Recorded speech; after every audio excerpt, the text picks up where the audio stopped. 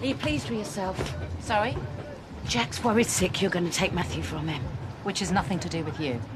Wasn't it enough ruining Ronnie's life without trying to ruin Matthew's?